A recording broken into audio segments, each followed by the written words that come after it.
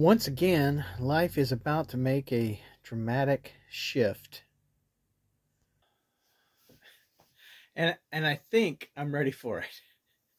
Boy, was it a great week spending time with my uh, uh, oldest daughter, Hannah, and her family in Charlotte, North Carolina, and getting to spend time also with my youngest daughter, Sierra, and her husband was also there before he had to go back for work. So it's just great to see everybody. And Liam, my grandson, amazing. And the uh, the granddaughter that is on the way is evidently doing well. Hannah's even managing it pretty well, from what I understand. You know, I don't need to be asking a whole lot of particular questions about such things, but evidently they're doing well. And wow, I'm doing a little bit of catch up because I did some design work while I was gone, just a little bit, but didn't try to do any projects really while I was gone. And so I've got some stuff here that I thought I was going to put in like a long weekly vlog thing, but you know, that experiment turned out to be like an hour and a half. It was too long. So I broke it up into some smaller pieces for the weeks that followed. And so some of this stuff is from a week or two back. But it's some stuff that I'm really glad I got to work on. And not just the projects themselves, but actually the process of getting the projects done was also maybe even in some ways more important than the projects. Although the first of the coasters that I did just was a thrill and a half, and they turned out great. I hope you think so, and I'd love to have your comments in the in response. But I'm getting process methods down so that it increases the efficiency, cuts down on production time, potentially, you know, makes it possible for me to maybe not make more money, but be able to charge less if I get to that point without really undercutting myself too much. So anyway, that's all very vague, of course, sorry. But take a look at this and see what you think. And I'd love to have your feedback on it. And I look forward to seeing what I can do this as we go forward. But I got to tell you, I'm a little nervous, isn't quite the right word. Unsure, maybe. I'm just a little up in the air about starting this new job on Monday, because I'm going to immediately be in a 6-day-a-week overtime situation, which is great to get started. But I've got so much work to do on projects and just plain getting the garage so that Carol can get in it and all that stuff. So I've got to take bite-sized chunks of this.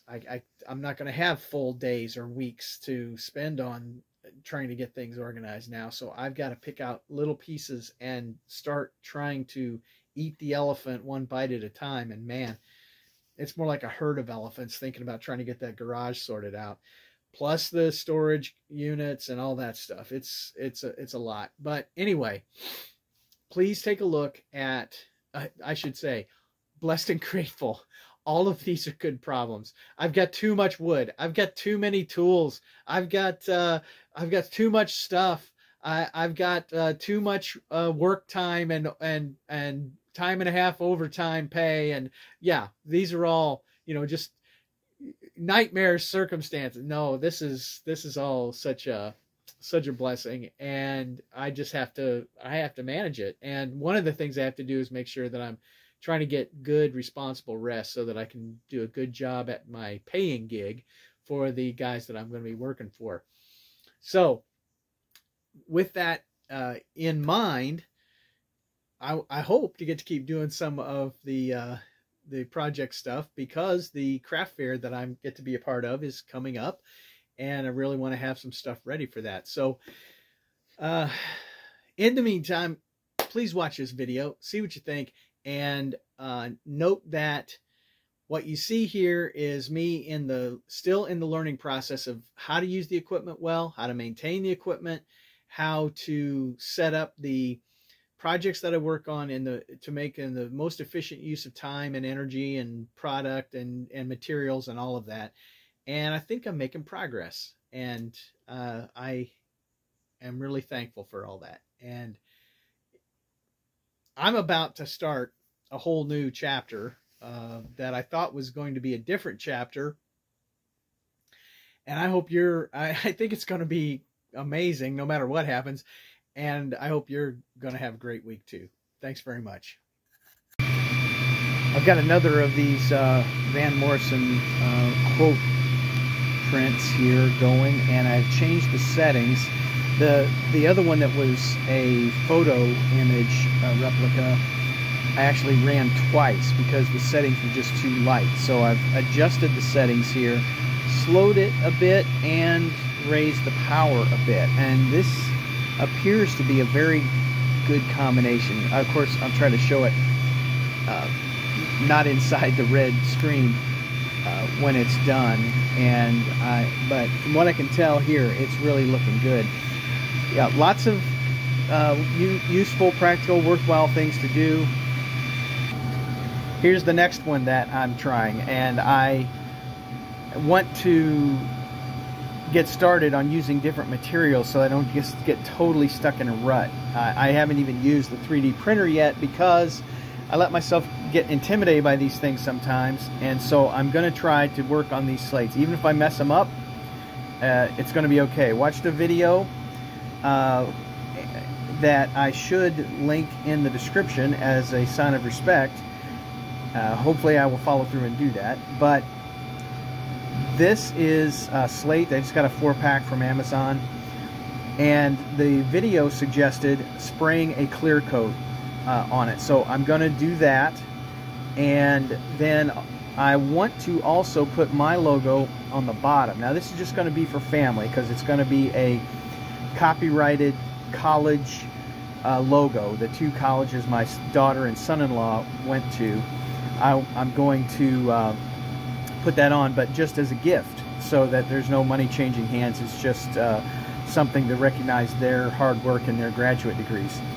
So the way I can test this is I'm going to put my logo on the backs, and I'm going to clear coat the backs too. That's why I've got the tape over the rubber pads. I'm going to put my logo on the back so I can test out the settings, and if I need to change it, I will.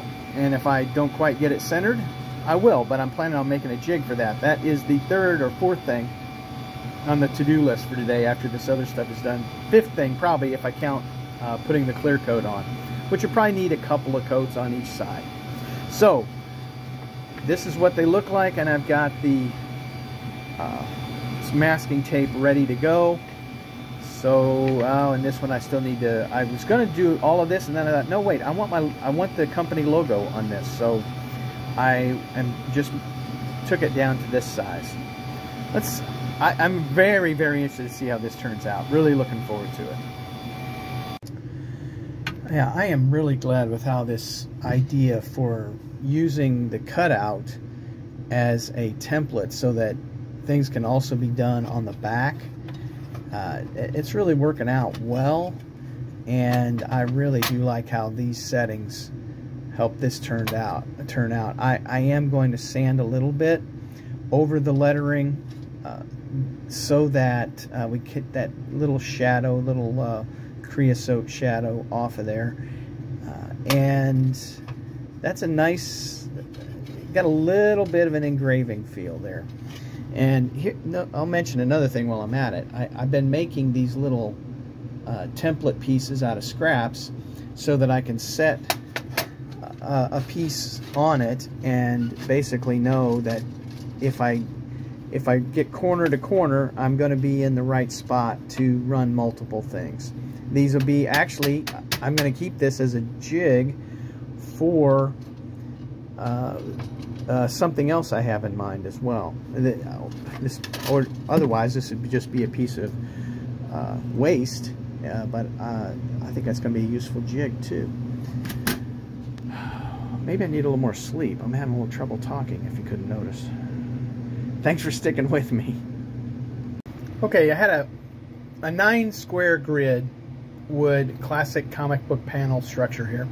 Would fit in the cutting area and on the piece that I had as a layout for the template. And I thought at first, well, you know, they come in packs of 4, so, you know, is that going to work? I mean, it's going to be helpful. And I just realized it really is, because of the way I set up the burns. So here's how the Wake Forest logo is coming out. And this is just on the wood, right? I'm going to try and do the stone here in a little bit. But the nice thing is, I'll show on this on the setup screen. Yeah, if I don't totally mess up the location. Okay, crisis resolved. I usually was flipping it right in the same spot, but this has its advantages, which I will show you in a second. In the meantime, let me say this little template in the corner that gets this piece into very close to the edge of the actual cutting line is turning out to be really great. And I'll show you what I mean by this on the screen. So notice that these lines are right down here, but I can't just put it in the machine and it cut there. I needed to get the measurement for where the actual border of the cut area was showing up. And so that little jig in the corner is helping me square that up. Okay, so here's the point I want to make. I can cut these pieces here, and that, you know, that is very useful, but I want to also put something on the back, in this case the company logo and a production date. Now, if I do it all in the same place, then I have to move these out or make sure that they're not selected when this is selected. It's a rigmarole. It's not, I mean, it's amazing what it can do, but it is kind of time and detail intensive, and it's easy to make a mistake. But what I can do is actually put, so I've got these 4 as the cut areas, then I can put 1, 2, 3, 4 of the production or the company logos in the center on these 4, and just put these 4 stones, when they're etched, upside down in those 4 spots, and select those, run them, and I don't have to move anything out of the middle. So I can actually copy these 2 over here now, and then put 1, 2, 3, 4 of the company logo, and I'll be ready. Bing, bang, boom. Let me show you what I mean. It might be a little hard to see. Let's see if I can make that just a touch bigger here.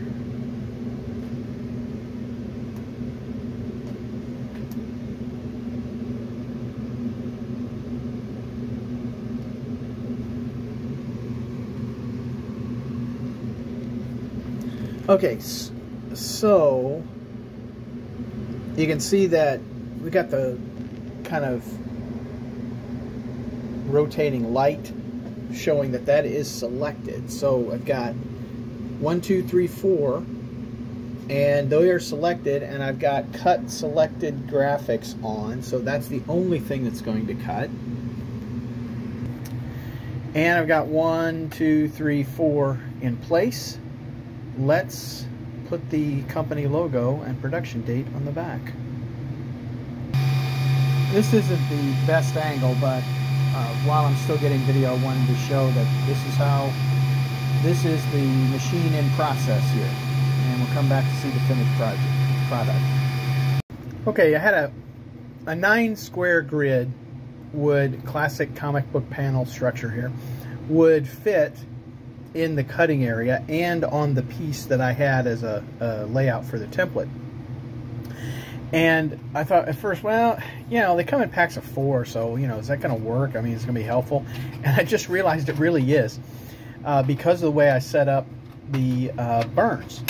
So here's how the Wake Forest logo is coming out.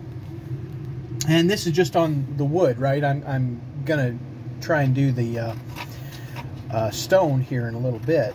But the nice thing is, I'll show on this on the setup screen. Yeah, if I don't totally mess up the location. Okay, crisis resolved. I usually was flipping it right in the same spot, but this has its advantages, which I will show you in a second. In the meantime, let me say this little template in the corner that gets this piece into very close to the edge of the actual cutting line is turning out to be really great. And I'll show you what I mean by this on the screen. So notice that these lines are right down here, but I can't just put it in the machine and it cut there. I needed to get the measurement for where the actual border of the cut area was showing up. And so that little jig in the corner is helping me square that up. Okay, so here's the point I want to make. I can cut these pieces here, and that is very useful, but I want to also put something on the back, in this case the company logo and a production date. Now, if I do it all in the same place, then I have to move these out or make sure that they're not selected when this is selected. It's a rigmarole. It's not, I mean, it's amazing what it can do, but it is kind of time and detail intensive, and it's easy to make a mistake. But what I can do is actually put, so I've got these 4 as the cut areas, then I can put 1, 2, 3, 4 of the production or the company logos in the center on these 4, and just put these 4 stones, when they're etched, upside down in those 4 spots, and select those, run them, and I don't have to move anything out of the middle. So I can actually copy these 2 over here now, and then put 1, 2, 3, 4 of the company logo, and I'll be ready. Bing bang boom. Let me show you what I mean. It might be a little hard to see. Let's see if I can make that just a touch bigger here.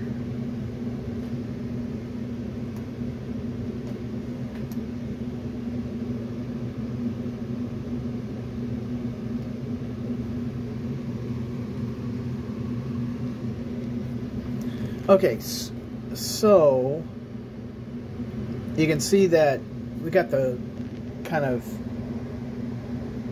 rotating light showing that that is selected. So I've got 1, 2, 3, 4, and they are selected, and I've got cut selected graphics on, so that's the only thing that's going to cut.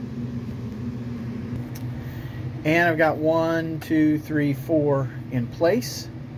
Let's put the company logo and production date on the back. This isn't the best angle, but while I'm still getting video, I wanted to show that this is the machine in process here.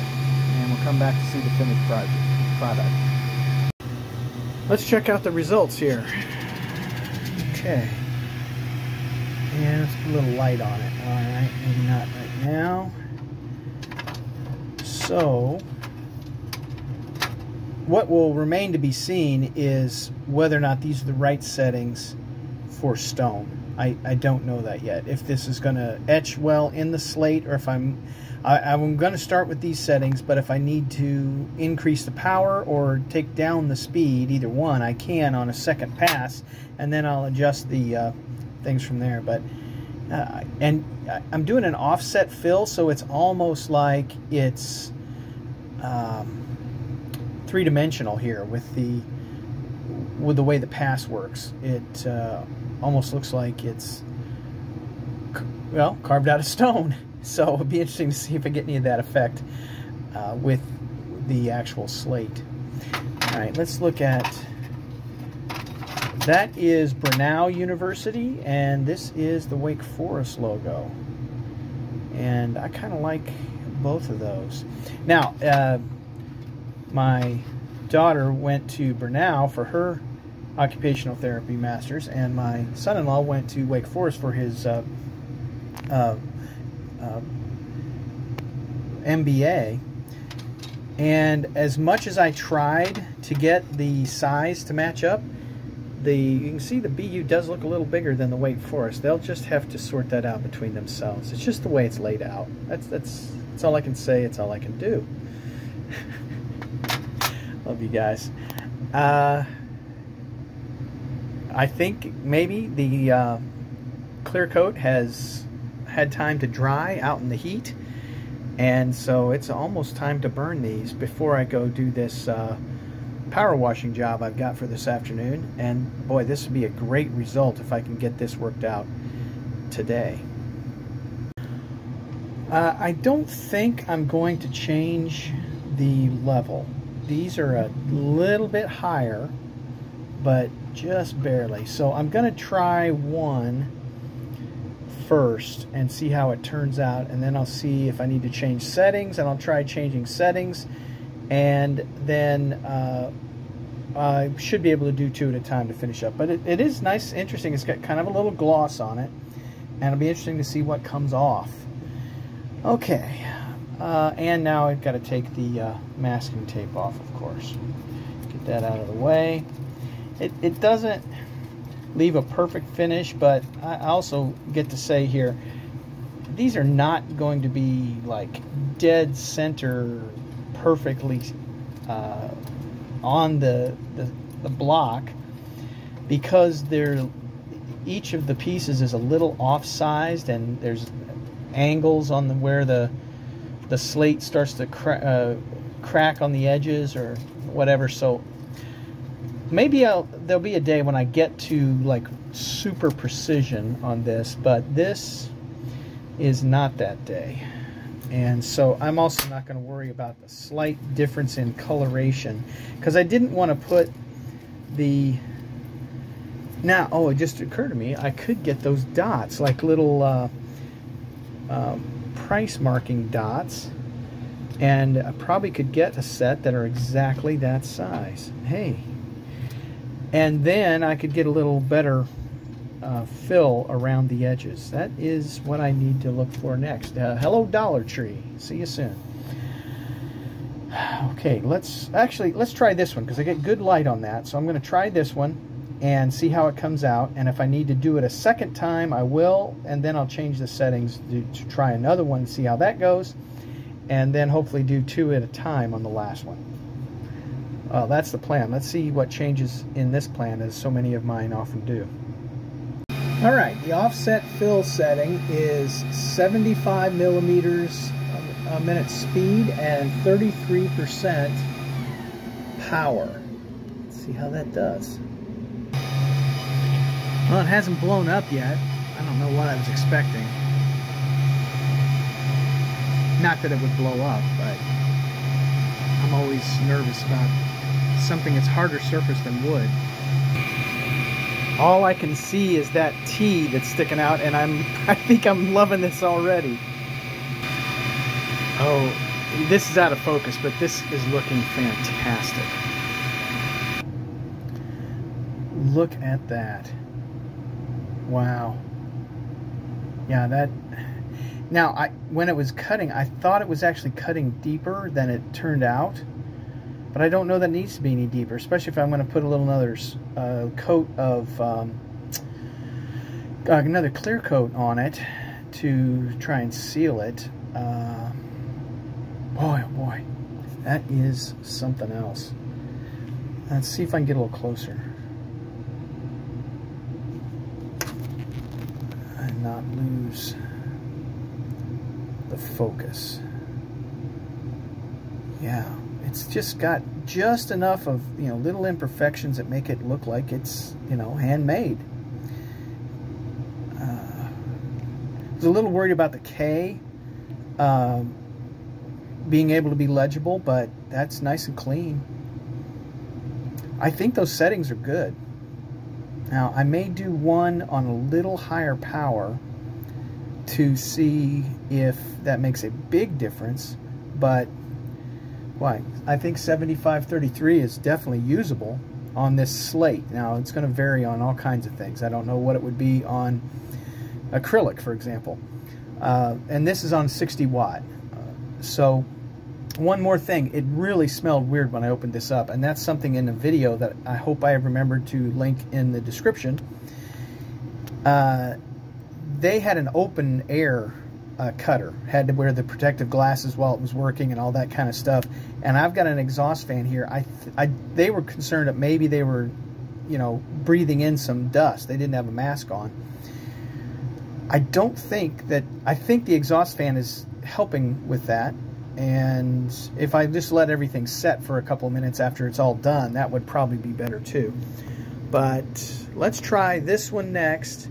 And I'm going to take it to, let's say, 60% power and see what the difference is as a way to decide what the final thing will be. I am thrilled with this as a first try. Well, more dust was definitely made. Let's see how these two things clean up. Little damp cloth here. Oh my, that just looks so good.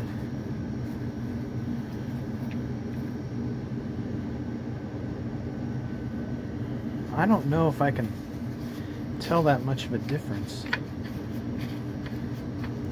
I will take a look and decide what the master setting will be and let you know on the other end.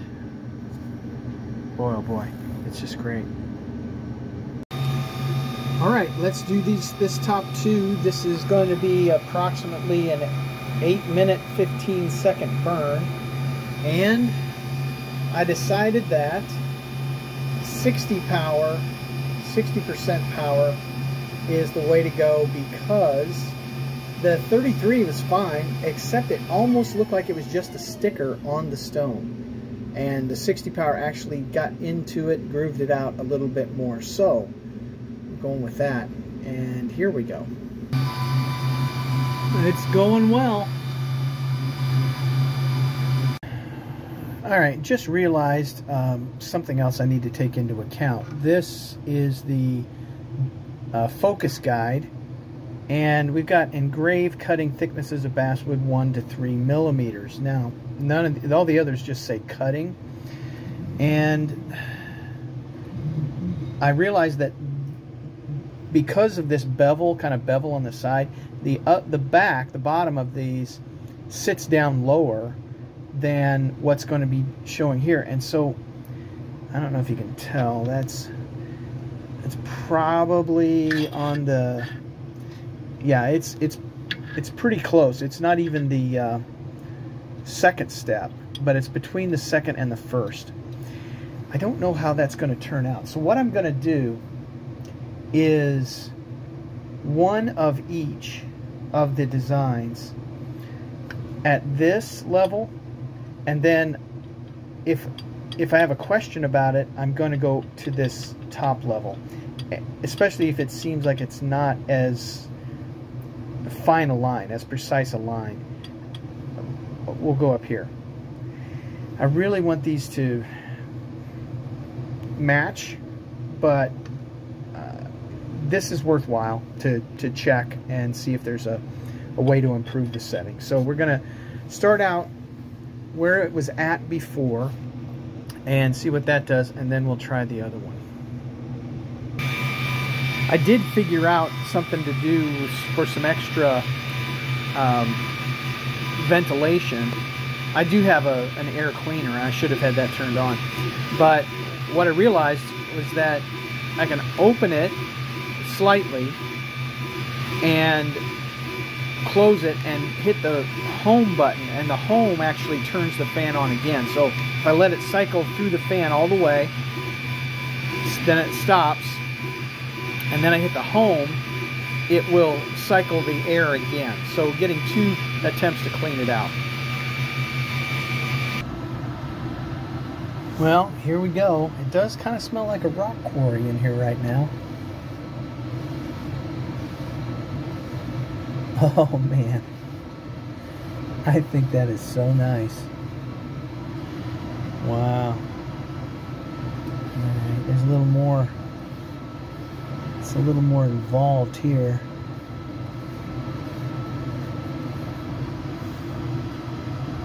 Yeah. Well, what a blessing. These came out so nicely. Now, if I'm going to do another clear coat, I really need to get the air compressor going and get all the dust off that I possibly can. But, you know, I think that setting is good. I don't know if I can get a focus all the way down. Let's see here. Boy, that sliver, it's just amazing, the precision of this. And it does kind of give it a beveled look, kind of a carved look. Well, I don't think I'm going to change the settings. I think we're going to go with this. Fantastic. Blessed and grateful. If you've got thoughts about this, I would love to hear them, because this is literally the first time I have ever attempted to do this. And boy, maybe there's some ways to improve it that I just have not, haven't occurred to me. I'm pretty happy with this, but if it can be better, I'd love to know. What would you like to see on one of these things? I'm looking up little quotes about refreshing with a drink and that kind of stuff, and I wonder if you got ideas for quotes. It'd be great if you wanted to put something in the comments about that. Please like and subscribe also if you haven't already. Thank you.